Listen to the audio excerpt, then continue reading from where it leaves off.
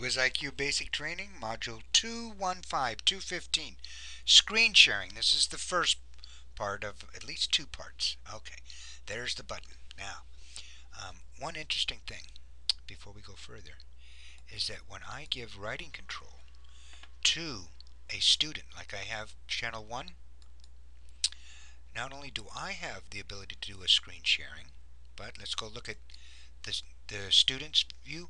He doesn't have the poll button we just looked at. He does have the ability to do screen sharing. Okay, but we're not going to get into his issues. We're still dealing with our issues. So first time you click on screen sharing, it takes a while. If you click on it again later, it goes much faster. So let's see what happens. We click on screen sharing and it says features enabled. You might see a note that says you have to load a certain program.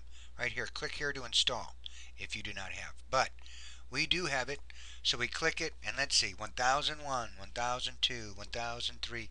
It takes a while, and it might even take longer on their screen, but we'll look at that. Yeah, we're using a lot of bandwidth right now. It's actually trying to coordinate with the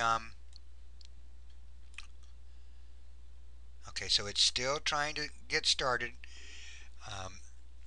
Part of the problem might be because I have two browsers open running right now. Okay, so it is running. Now, I'm not going to X this out. I'm just going to move it off to the side.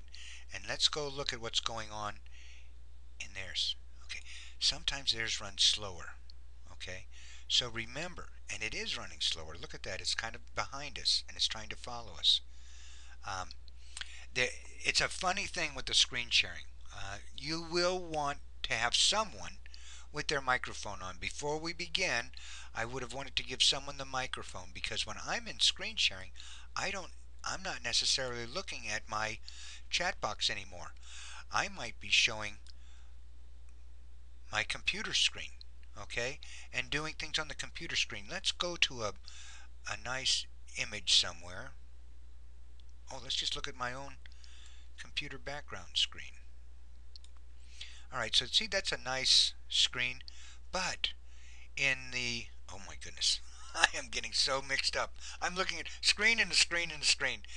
But, alright, let's go back to our main screen and stop that business. The main thing is that when you normally run video, it runs at, I'm thinking 30 frames per second. When you go into screen sharing, it goes down to 15 frames per second. Things get choppy. Things are slower. The pictures aren't as clear and nice. So that's something to be considering about. I think that some artists wanted to use WizIQ platform, but it did not work that well for that. Alright, so while we're here now, let's go ahead and stop our screen sharing. And we're going to look at what happens to our viewer screens. Oh, look what happened. They lost their chat box. Always remember to tell them that after screen sharing, and that's kind of like a bug right now. It's a good bug because you want people to focus, but they need to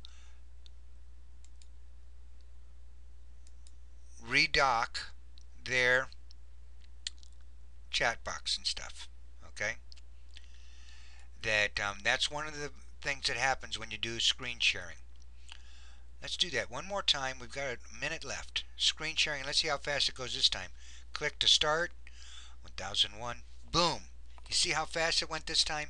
So if you're going to be doing screen sharing back and forth a lot during class, get it started early in the class while you're goofing around, and then it really jumps in back and forth nicely for you.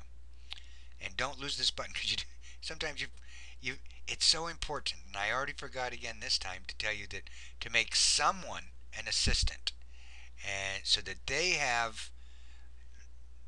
give them the microphone so that they have the ability to tell you when there's any problems. It's not so much problems with the computer and the program, it's problems with you knowing what they're seeing. So looks like we got it all in just one video. That's it for screen sharing. I'll probably think of some more because there are some workarounds. Bye bye.